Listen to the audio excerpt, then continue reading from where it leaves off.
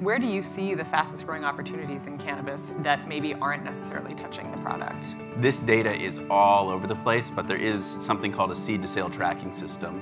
In Colorado, that's a radio frequency identifier tag that's put on literally every plant. The government often puts on a track and trace system along with the industry itself, and actually no other crop is tracked that way on an individualized special level. And so you're talking about literally millions of pieces of information. The other thing to talk about is branding is another thing that can be universal sooner than products can be. There's the recreational side of this industry, which is certainly happening in the United States. There's the medical side of this industry, which you see happening in some states, which tend to have a smaller number of cultivators. But then you also have the biomedical side of this industry.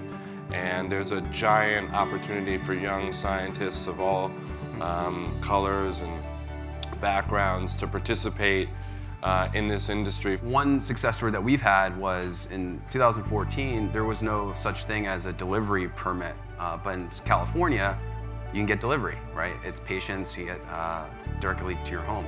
And over the course of these years, bringing delivery operators to Sacramento, showing them, what an operator looks like and what we're doing for patients, really opened their eyes to the opportunity here. And it really comes down to that conversations between like-minded individuals who believe in the end of prohibition in America, who believe that we can make a change on the local and state level, and who are willing to communicate with each other about tangible, concrete things that we can do to move the conversation forward.